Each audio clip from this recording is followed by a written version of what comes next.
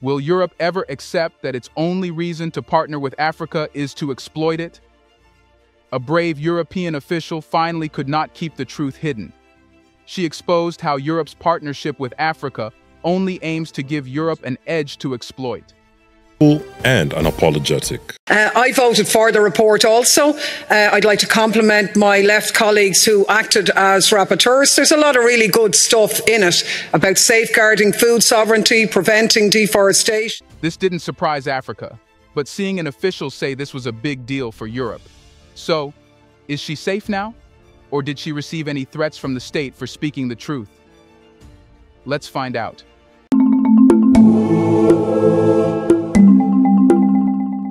Finally, someone from Europe told the truth about Europe's partnership with Africa. A European MP said in a speech that all Europe does is exploit Africa. This brave lady fears no one. She mostly talked about trade exploitation. So, what specific issues did the European MP highlight regarding EU-Africa trade policies? Perpetuating exploitation by other means. Africa trades more with Europe than it does with itself. It's portrayed as a poor continent, but actually it's the richest. It's just that the people there are denied the fruits of their land and their... During their address, the European MP raised several critical issues concerning EU-Africa trade policies. Firstly, they acknowledged the positive aspects of a report to safeguard food sovereignty and prevent deforestation. However, the MP emphasized that these elements are insufficient to address the fundamental problem: the perpetuation of European colonialism through economic exploitation. According to the MP, despite portraying Africa as a continent in need of aid, it is, in reality, abundantly rich. They noted that Africa trades more with Europe than within itself, indicating a significant imbalance in trade relations. This trade dynamic perpetuates dependency and inequality rather than fostering self-sufficiency and development within Africa. Furthermore, the MP highlighted the unequal economic relations between Europe and Africa. They pointed out that Africa's wealth is systematically siphoned away through unfair trade rules, illicit capital flights, and the unchecked influence of multinational corporations. These entities, empowered by Western capitals, exploit African resources and labor, dictating terms that perpetuate the continent's economic subjugation. The MP's speech also touched upon the failure of current EU-Africa trade policies to address the root causes of exploitation. While acknowledging the potential of certain policy measures to bring about change, they asserted that true transformation would necessitate a revolutionary shift in power dynamics. Mere adjustments to policy documents, the MP argued, would not suffice to dismantle entrenched systems of exploitation. But is it true that Africa is not that poor? How does portraying Africa as a continent needing assistance contrast with its wealth? The European MP's address shed light on the stark contrast between Africa's portrayal as a continent needing assistance and its wealth. Despite common narratives depicting Africa as impoverished and reliant on external aid, the MP asserted that the continent is, in fact, abundantly rich in resources. The portrayal of Africa as a continent needing assistance perpetuates a narrative of dependency and victimhood, reinforcing the notion of Africa as a passive recipient of aid rather than an active participant in global trade and economic relations. This narrative often overlooks Africa's vast reserves of natural resources, including minerals, oil, gas, and agricultural land, which have the potential to fuel economic growth and development. Contrary to the portrayal of Africa as a perpetual recipient of aid, the MP highlighted that Africa trades more with Europe than within itself.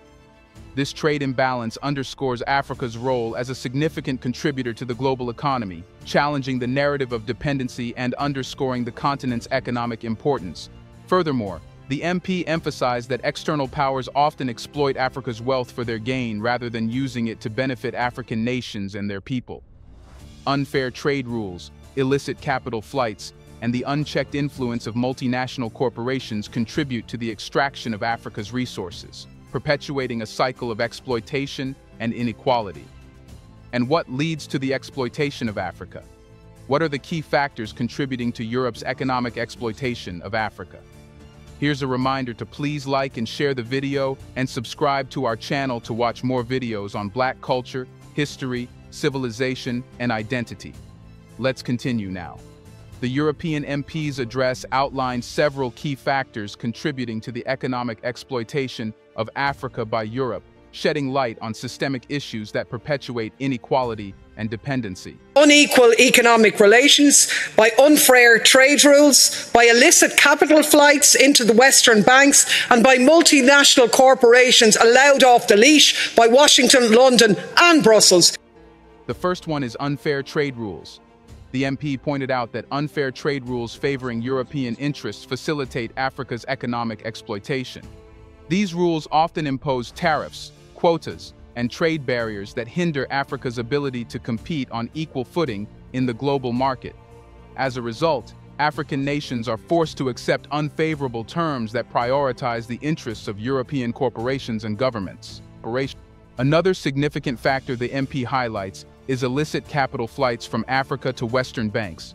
The wealth generated from Africa's resources and labor is often siphoned off illegally, depriving African nations of much-needed revenue for development. This capital flight further exacerbates economic inequality and perpetuates the cycle of exploitation. The unchecked influence of multinational corporations, backed by Western capitals, was also identified as a key contributor to Africa's economic exploitation. These corporations operate with impunity, extracting resources and exploiting labor in African countries without regard for environmental or social consequences. Their actions perpetuate inequality and undermine local economies, exacerbating the continent's economic subjugation. The MP highlighted the enduring legacy of colonialism as a fundamental factor driving Europe's economic exploitation of Africa. Historical injustices, including land dispossession, resource extraction, and forced labor, continue to shape power dynamics and economic relations between Europe and Africa. The remnants of colonialism manifest in unequal trade relations, skewed investment patterns, and the perpetuation of systems that prioritize European interests over African sovereignty and development. She also said that mere policy change is insufficient to end the exploitation, but why would she say so? The European MP's assertion that mere policy changes are insufficient to address the exploitation of Africa stems from a recognition of the entrenched and systemic nature of the problem. The MP contends that many policy changes proposed within the EU-Africa trade framework fail to address the root causes of exploitation. While certain measures may offer incremental improvements, they often do not challenge the underlying power dynamics perpetuating unequal relations between Europe and Africa. These changes are deemed inadequate in effecting meaningful and lasting transformation. The MP highlights the existence of entrenched systems of exploitation that transcend policy documents. These systems, rooted in historical injustices such as colonialism, continue to shape economic relations between Europe and Africa. Mere policy adjustments are seen as superficial attempts to address symptoms rather than confronting the structural inequalities that underpin exploitation. According to the MP, addressing the exploitation of Africa requires a revolutionary shift in power dynamics and economic structures.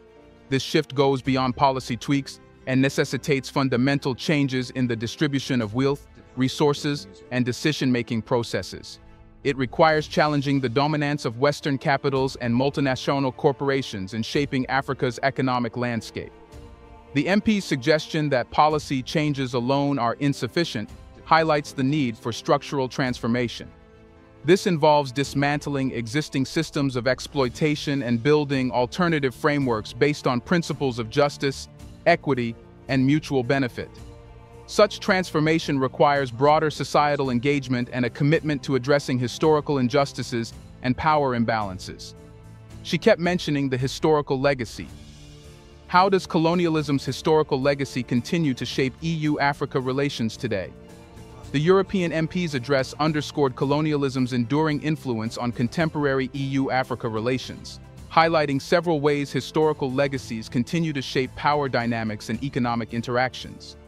The MP emphasized that colonialism established a framework of unequal power dynamics between Europe and Africa, with European nations exerting dominance over African territories and resources. This historical subjugation laid the groundwork for the exploitation of Africa's wealth and labor, perpetuating a legacy of economic inequality and dependency. Colonial powers exploited Africa's natural resources for their benefit, often through coercive and exploitative means. This legacy of resource extraction continues to shape EU-Africa relations, with European corporations and governments seeking to access Africa's wealth of minerals, oil, gas, and agricultural land. The extraction of resources without equitable benefits for African nations perpetuates patterns of economic exploitation and undermines local development efforts. The MP pointed out that colonialism established trade patterns that favored European interests at the expense of African economies. Colonial powers established trade networks prioritizing exporting raw materials from Africa to Europe while importing manufactured goods back to the continent. This historical trade imbalance has persisted into the present day, with Africa often serving as a supplier of raw materials to European markets, reinforcing patterns of dependency and unequal exchange. The legacy of colonialism also extends to political structures and governance systems in Africa. Many African nations inherited colonial-era institutions and administrative frameworks that continue to shape political dynamics and governance practices. Through historical ties and ongoing political influence, European powers maintain significant sway over African governments and decision-making processes, impacting policy outcomes and economic relations. Here, the question comes: how does Europe make Africa dependent on it? The European MP's address outlined several specific mechanisms that contribute to the dependency of African nations on European markets, illuminating how these mechanisms perpetuate unequal trade relations and economic exploitation. One significant mechanism the MP highlights is the imposition of tariffs and trade barriers that hinder African nations' access to European markets. These barriers make it difficult for African products to compete on equal footing with European goods, limiting opportunities for African exporters and reinforcing dependency on European markets. The MP emphasized that many trade agreements between Europe and Africa are characterized by unequal terms that favor European interests.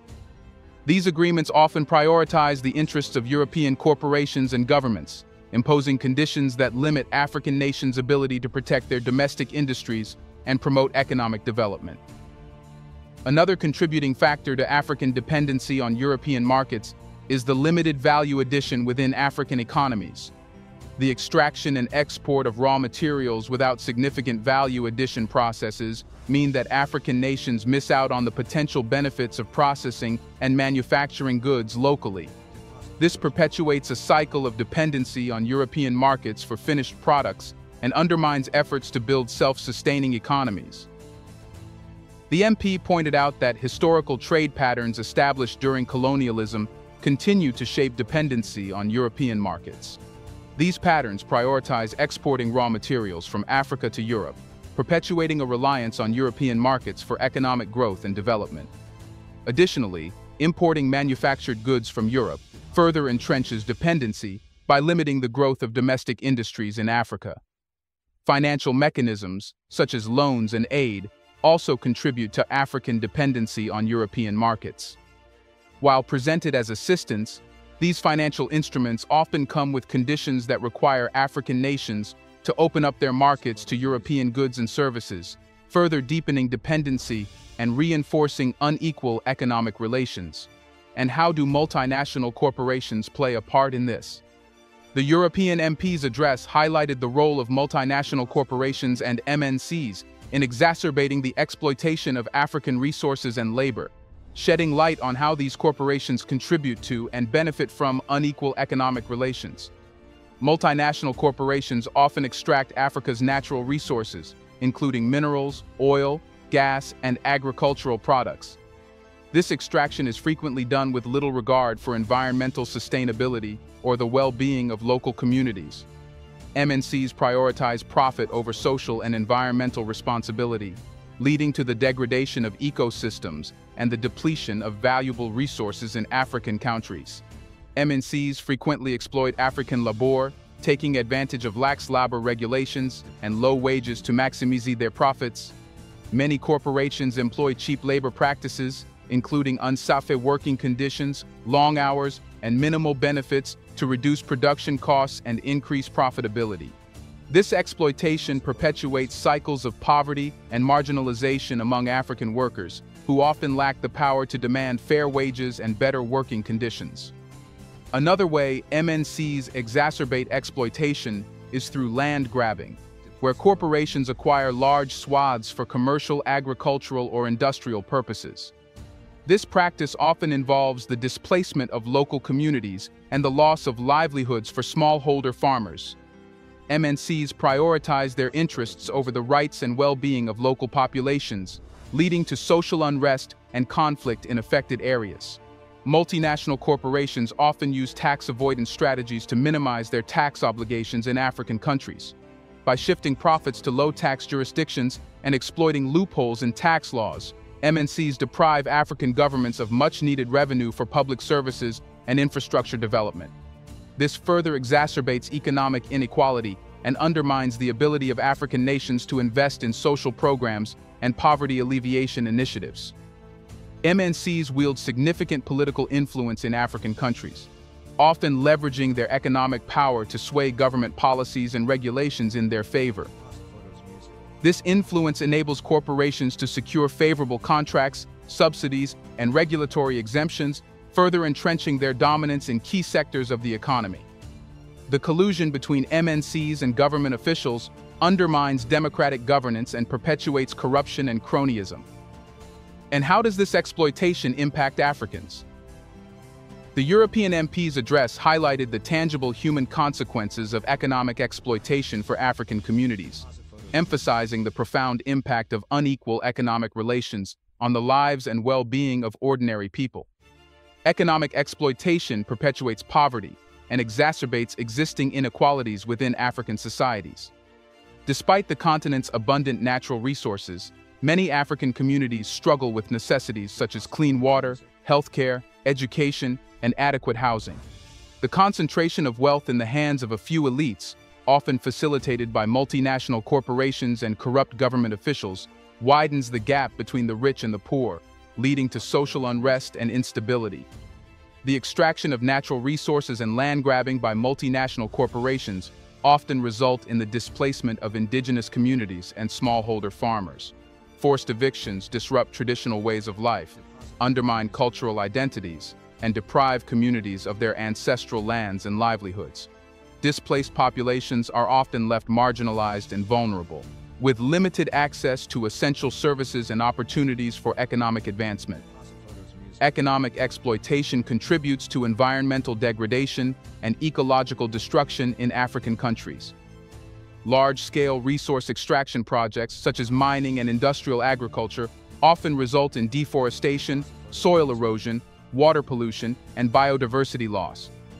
These environmental impacts have far-reaching consequences for local ecosystems and the health and well-being of communities that depend on them for survival, exacerbating food insecurity, water scarcity, and climate-related vulnerabilities. The MP highlighted the adverse health impacts of economic exploitation on African communities. Unsafe working conditions, exposure to hazardous chemicals, and lack of access to healthcare services contribute to high rates of occupational diseases, injuries, and premature deaths among workers in industries such as mining, agriculture, and manufacturing. Additionally, environmental pollution from industrial activities poses risks to public health, leading to respiratory diseases, waterborne illnesses, and other health complications among nearby populations. Economic exploitation often fuels social disruption and conflict within African communities. Land disputes, resource conflicts, and competition for scarce resources exacerbate tensions and divisions, leading to violence, displacement, and forced migration. The proliferation of armed groups and the militarization of resource-rich regions further escalate conflicts, exacerbating human suffering and hindering efforts to achieve peace and stability. But can the relations between Africa and Europe be shaped? The European MP's address highlighted the crucial role that civil society organizations, CSOs, and grassroots movements can play in reshaping EU-Africa relations. It highlighted their potential to drive transformative change and advocate for more equitable and sustainable policies. Civil society organizations and grassroots movements serve as vital platforms for amplifying the voices of marginalized communities and advocating for their rights and interests in EU-Africa relations. By mobilizing public support and raising awareness about the impacts of exploitation and injustice, These organizations can pressure policymakers to adopt more inclusive and responsive policies that prioritize the needs and aspirations of African peoples. CSOs and grassroots movements are critical in holding governments and multinational corporations accountable for their actions and policies in EU-Africa relations. Through research, advocacy campaigns, and legal action, these organizations can highlight corruption, human rights abuses, and environmental degradation and demand transparency, accountability, and justice for affected communities. Civil society organizations and grassroots movements have the power to build bridges of solidarity and foster collaboration between diverse stakeholders across Europe and Africa. These groups can strengthen advocacy efforts and amplify their collective impact in reshaping EU-Africa relations by forging alliances with like-minded organizations, social movements, and progressive policymakers. CSOs and grassroots movements are instrumental in promoting alternative models of development and cooperation that prioritize people-centered approaches and environmental sustainability. By advocating for fair trade, debt relief, and social justice, these organizations can challenge the dominant narrative of exploitation and advocate for policies that promote shared prosperity, mutual respect, and dignity for all. Perhaps most importantly, civil society organizations and grassroots movements empower communities to assert their agency and demand a seat in EU-Africa relations. By building capacity, fostering leadership, and providing resources and support, these organizations enable communities to advocate for their rights, participate in decision-making processes, and shape policies that directly impact their lives and livelihoods. What steps are necessary to move towards a future of equitable trade relations and mutual foreign Europe and Africa? Several steps must be taken to address the systemic issues perpetuating inequality and exploitation in order for Europe and Africa to move towards a future of equitable trade relations and mutual benefit. The European MP's address outlined key actions that can help pave the way for a more just and sustainable economic partnership. Europe and African nations must prioritize reforming trade policies to ensure fairness, transparency, and mutual benefit. This includes revisiting existing trade agreements to address imbalances and inequities and negotiating new agreements that prioritize the interests of African economies and promote sustainable development. It is essential to empower African nations to assert their economic sovereignty and pursue development strategies that prioritize the well-being of their people. This may involve supporting efforts to strengthen domestic industries, promote value addition, and diversify economies away from reliance on raw material exports. Confronting the historical legacies of colonialism and exploitation is critical for building a more equitable future. Acknowledging past injustices, providing reparations where appropriate, and fostering reconciliation can help heal wounds and pave the way for more respectful and equitable relations between Europe and Africa. Holding governments, corporations, and other actors accountable for their actions is essential for promoting transparency, fairness, and justice in trade relations. This may involve strengthening regulatory frameworks, implementing mechanisms for monitoring and enforcement, and ensuring that all parties abide by international standards and norms. Investing in sustainable development initiatives, prioritizing environmental conservation, social equity, and inclusive growth can help ensure that trade benefits all stakeholders. This includes supporting projects promoting renewable energy, sustainable agriculture, and inclusive economic development in Europe and Africa. Fostering dialogue and collaboration between European and African stakeholders is essential for building trust, promoting understanding, and identifying shared priorities and interests. This may involve convening multi-stakeholder forums, establishing joint working groups, and facilitating partnerships between governments, civil society, academia, and the private sector. Putting people at the center of trade policies and decision-making processes is crucial for ensuring that trade benefits are equitably distributed and shared. This requires prioritizing human rights, social justice, and community empowerment in trade negotiations and policy formulation.